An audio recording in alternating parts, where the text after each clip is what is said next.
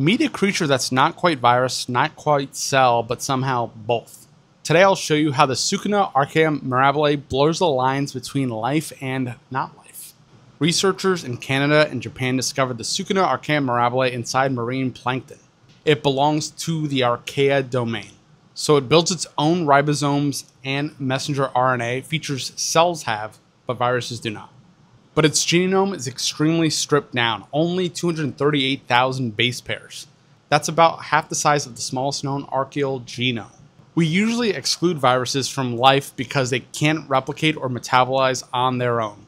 Sukunaarchaeum challenges that definition. It can make its own translational machinery, yet still depends on a host. That raises deep questions about what life really is.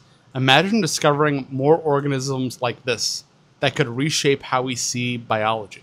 Scientists will study its host relationships, metabolic gaps, and maybe find similar organisms in other environments. This could lead to redrawing the tree of life, or at least a branch we didn't know existed. So what's your take? Does this creature deserve living status? Let us know in the comments. Pretty cool.